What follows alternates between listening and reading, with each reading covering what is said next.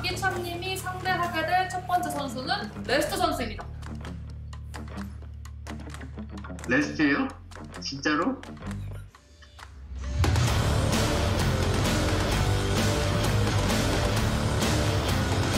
我係嚟自中國嘅 Les， 我有呢個遊戲。其實我對Charmi就完全唔解嘅，平時都冇見過，又冇睇過，冇研究過，所以基本上係乜都唔知，就淨係聽過佢最近。 사실 작년 월드에서 우승자잖아요. 네, 그래서 또 굉장히 피하고 싶은 선수. 저는 개인적으로 중국의 스키 선수 같은 그렇게 굉장히 잘하는 선수로 좀 인정하고 있는데 첫 판부터 만난다니. 咁唔使咁驚嘅，我好行會嚟嘅啫，都係求其玩下啫，唔使咁精。 근데 차라리 만날 거면은 8강에서 만나는 게 이변 창출하기에는 좀 더 낫지 않나 싶긴 합니다. 차라리. 用邊隻好難，睇咩腳手。如果想多啲出嘅，又可能係路啦，因為都冇人玩嘅，可以玩想試下用。 글쎄 일단 아티팩트를 기반으로 좀 이번에 효과를 좀 많이 얻고 있는 뭐 구레왕이라든지 다다니트 몬스터들이 지금 굉장히 떠오르는 추세거든요. 그래서 이제 그런 몬스터들을 기존부터 잘 활용하던 선수들이 아무래도 좀 좋은 결과가 있지 않을까 그렇게 생각하고 있습니다. 네, Charmi希望當日我哋可以打好佢。希望多日加油啦，唔好輸得咁難睇。 우승은 바로 나!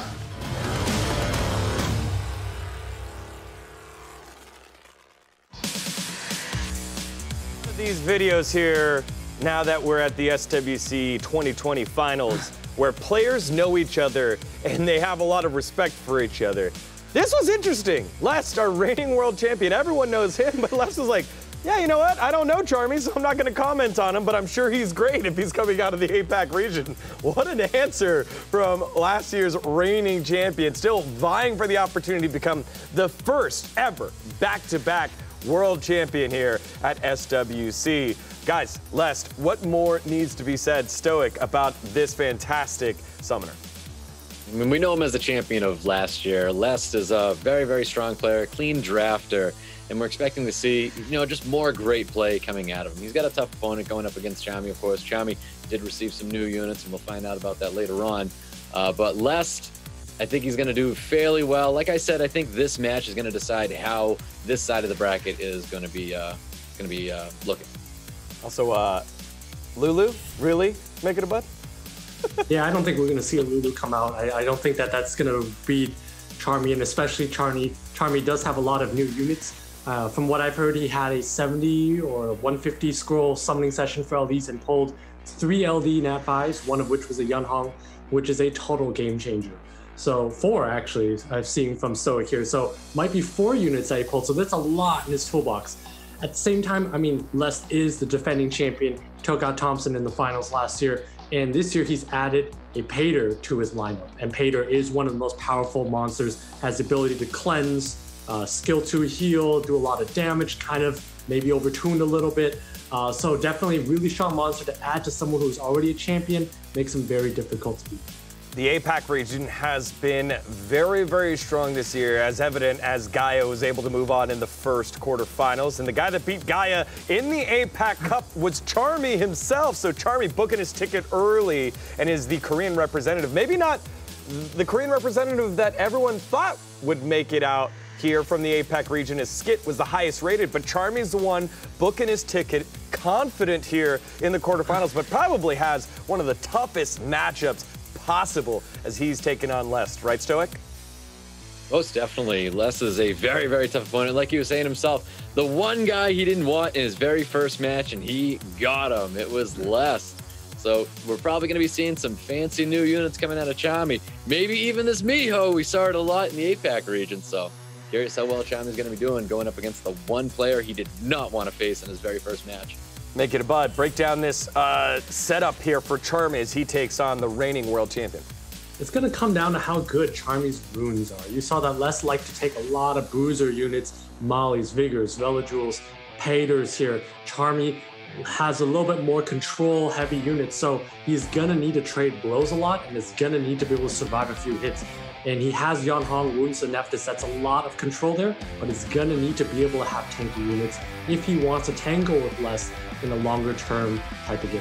One of the most anticipated matchups in all of SWC 2020 finals starts here in the quarterfinals, brought to you by Google Play. Find your new arena and discover the latest and greatest games only on Google Play. Charmi and Lest in the quarterfinals, best of 3. Only one can go on. Stoic, make it a bud. Take it away. Here we go. We've got Charmi. We've got Les. Pre-bans are already out. The Wounds are getting pre-banned by Les.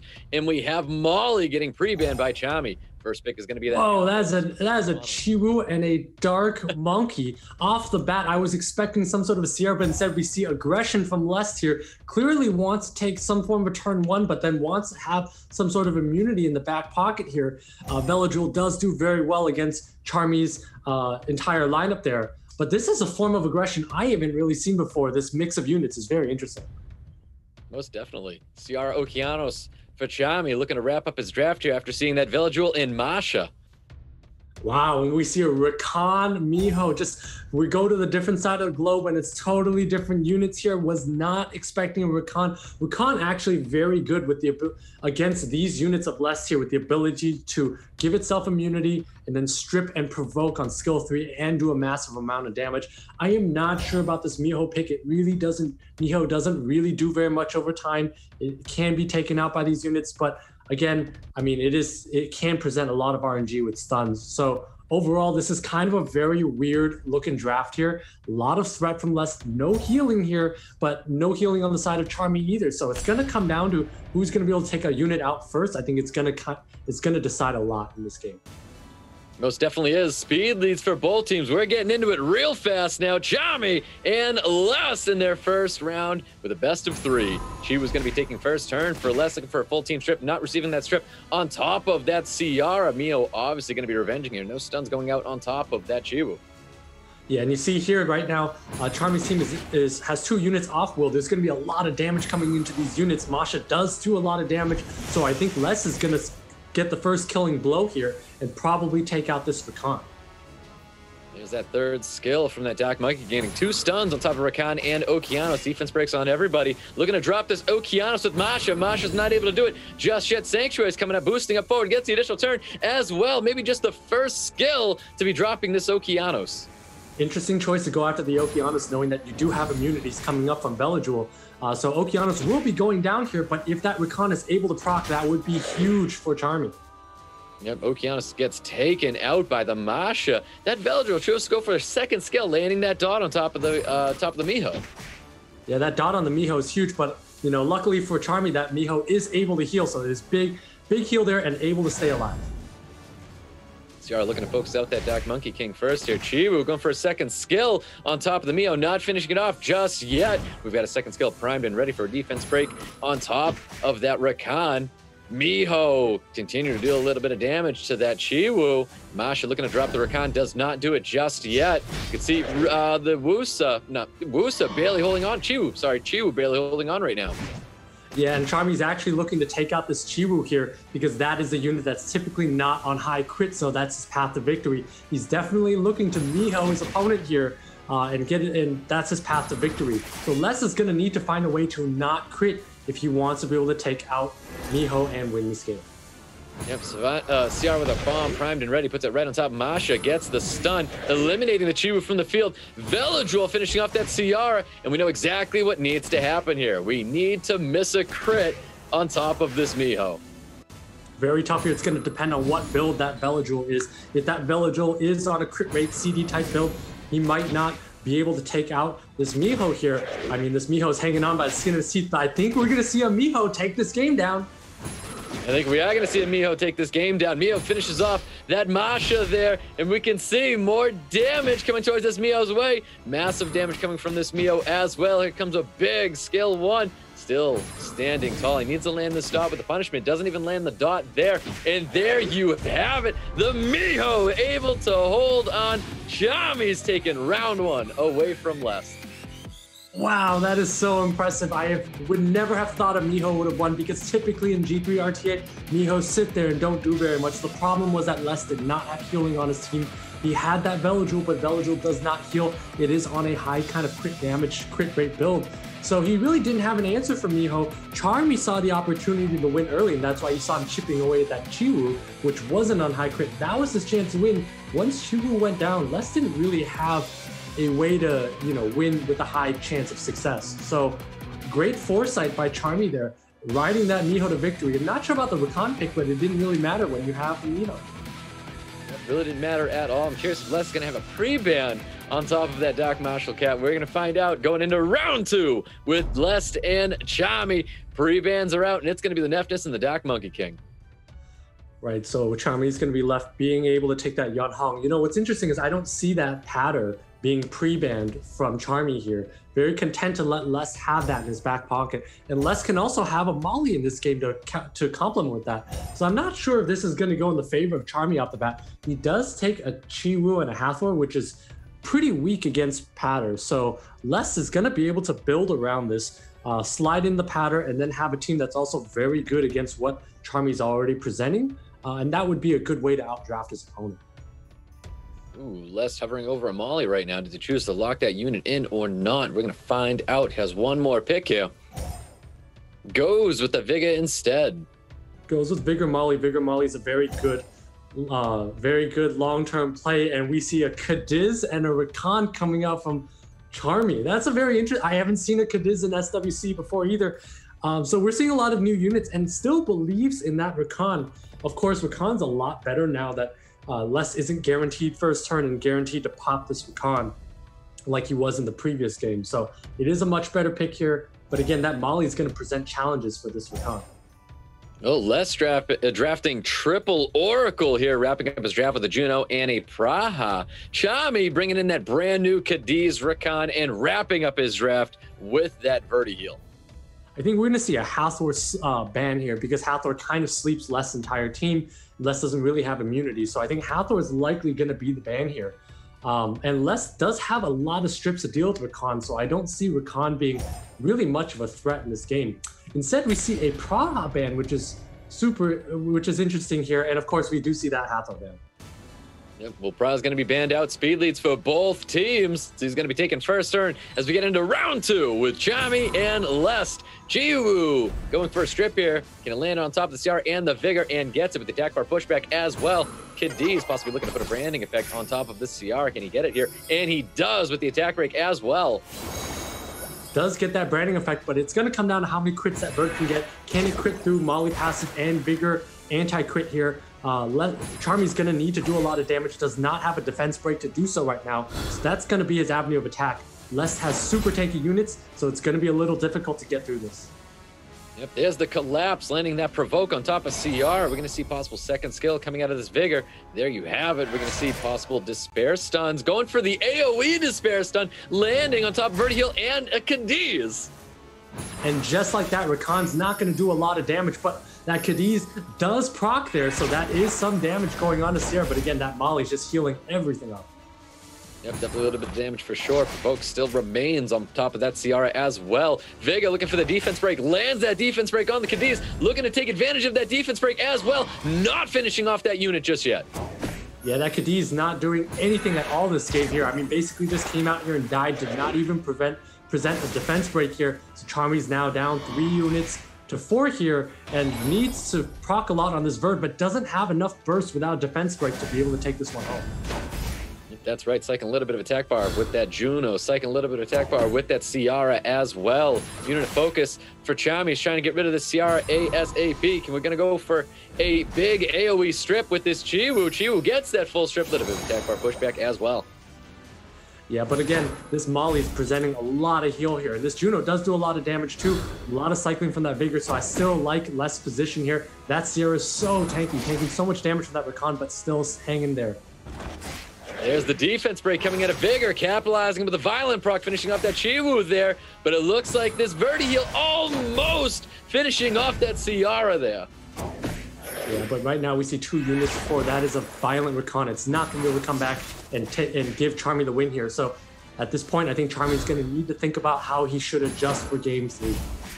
Yep, that is correct. It's just not enough damage for Charmi to get through this Molly and Vigor. Juno is going to be there to finish off that Rakan. Charmi already thinking about his next match. Charmi definitely thinking about his next match. That Vertihell's down. And there you have it. Lest is going to be taking round 2 away from Charmi. We got a 1-1. Yeah, I guess that's why we don't see a lot of these units in the meta on the ladder, because they just don't work. I mean, we don't see Cadiz very often, and I understand maybe Charmi's happy and excited that he pulled these units, but Cadiz did absolutely nothing that game. It could have been a Yan Hong or something else that, as we've seen, very overtuned monster, and he does have it, but don't know why he chose to go with the Cadiz instead. Also, Rakan kind of disappointing there, not doing as much as I would expect. He needs a setup, needs some sort of defense break, and when you're going into a Molly that allows your units to glance, it makes it very tough to take something out. And just over time, when you don't have heals, you're just going to get worn down, and that's exactly what we saw. Les has great runes, and drafting like that into Les is not going to give you the win. Well, here we go, guys. Going into round 3. Pre-bans coming out. The Wounsa getting pre-banned by Les, and the Molly's getting pre-banned by Charmi. Both these players have great LD Nat 5s. We have yet to see them, and we're going into a round 3. Yeah, we're definitely going into a round 3, but I think Les is going to be more aware of that Miho here. It's going to be a lot harder to cheese this game from Les. I think Charmi's going to probably need to draft a little bit more standard if he wants a chance to win. So right now, that's exactly what we're seeing. We're seeing more standard draft. Not sure about the Fran pick if he lays that down. I like Okeanos a lot more because it takes it away from Les. Les instantly takes Vigor and the Velojoule here. Lots of damage, heals, and everything. And again, laying down the Cadiz, I'm not sure what the Cadiz will do. The Vert is a decent pick, but into a Vigor, it's already pretty weak here. So Les is actually exploiting the fact that Charmi doesn't have immunity and lays down the Rico, which is generally a forced ban here. So if Les is able to get his team off, that's a lot of everything he's bringing to the table, and I don't think Charmi's team is well-rounded enough to be able to handle this. Yeah, I couldn't agree more. That Rika was a very good pick, knowing that Charmi doesn't have any way to defend that Rika. It has to be the ban here. If he doesn't ban it out, he might be in a little bit of trouble here. Does ban out that Rika. Hathor is going to be the ban on the side of Charmi. And here we go, guys. We're getting into a round 3. Leader skill is getting chosen right now. Speed leads for both teams. All right, here we go, guys. We're getting into round 3 with Charmi and Lust. We got the strip coming from Chiwu. Gonna land on everybody. Or someone going to resist here. Yeah, and looking at Charmi's team here, I don't see a way that he has enough damage to win the game here. I mean, that Vigor is going to give anti-crit, and that Velojoule is going to give immunity. There's going to be a lot of damage being pumped into this Vanessa, and then Les is going to be able to switch off to different units. So I really like Les' position in this match here. Yep, definitely buffing up here, getting that additional turn with the Velojoule as well. Massive punishment coming onto the Vanessa. CR not able to land a bomb on top of that Vanessa, though. Not able to land a bomb. That's a huge miss because that would have been the end of Vanessa. Instead, is only able to take that Vanessa down to 1/3, and now we have no anti-crit on Sierra, and that's a lot of turns that Charmi's going to be able to take over time. I believe that was a resist on the reset coming from that Okeano. CR still has skills up. Definitely, we saw that resistance there, but at the same time, this Vert is moving in front of Sierra. That's going to boost up the Vanessa, and that's going to be a lot of damage that Sierra is going to be taking. Yep, most definitely. We're going to see a third skill coming out, getting that 3-turn defense break on top of Vanessa. Vertiel is able to get the additional turn. He would take advantage of this defense break sitting on top of the Ciara. Does he choose to go with the first skill or a third skill to drop that Ciara here? We're going to find out. He chose to go for a little bit of poke damage on top of that Velojoule. Cadiz looking to deal the damage, though, to finish off that Ciara, and does not do it, but Vanessa's going to be finishing job there. Yeah, and actually, Vertihile is going to be able to constantly attack this Chibu and give Charmi lots of turns over time. So as long as Les doesn't proc a lot, Charmi's actually in a decent spot. Is going to be able to pummel in a lot more damage over time. Yeah, see the unit focuses that Okeanos for Les, trying to get rid of that unit right now. But we've got Okeanos looking to deal a little bit of damage himself. Looking for some poke damage, take advantage of that branding effect on top of the Velojoule, but massive 2-turn sleep coming from Chiwu on top of Oki. That is a game-winning sleep there. That Okeanos did have skill 3 up, and if anything, Charmi was waiting for that to be up. That is a big proc from that Cadiz as well. Does take out that Velojoule.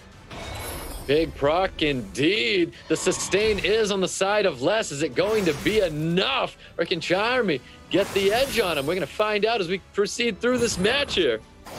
Charmi's still in a great spot here. Does get that defense break on his unit on the last hit, but that's a huge proc by Vigor. As a very big proc by Vigor, trying to take advantage of that defense break as much as possible. But if that vertical is going to help it cycle out of it by pushing up these attack bars, getting the additional turn as well. More damage coming into Chiru's direction. Not looking good for Les right now. Okeanos looking for the Rain of Stones to lock everybody down here. There you have it. Charmi takes down last year's SWC champion. Wow, what a match there. We saw Charmi dethroning last year's champion. He can't believe